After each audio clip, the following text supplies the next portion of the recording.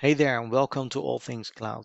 In this short video, we're going to have a look at the end user experience on an Android device where the user configured a work profile and tries to sign into Outlook from within the work profile as well as from outside the work profile.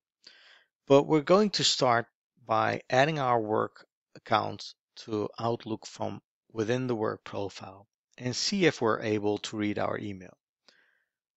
Now, as expected, I'm able to sign in and read my email. From outside the work profile, this shouldn't be possible. Normally, you would do that by configuring a combination of compliance policies and conditional access policies. You would require the device to be compliant, and if it's not, you would block access. Well, there might be scenarios where that's not enough, and that's what this video is about.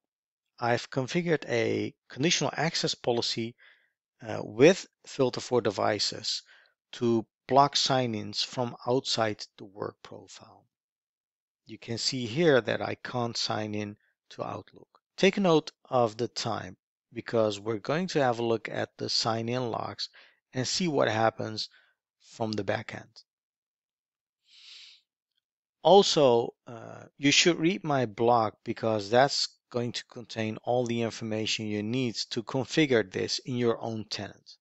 There it is. Let's click on it and see what happens.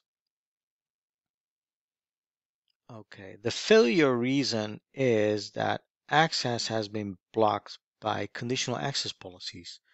Now you can click on the conditional access tab on top and from there click on the actual conditional access policy that's blocking access and see the reason.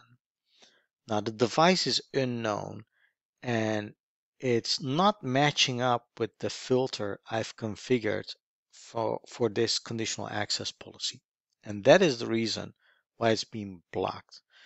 So like I said, don't forget to read the blog because that is going to contain all the information you need to configure this in your own tenant.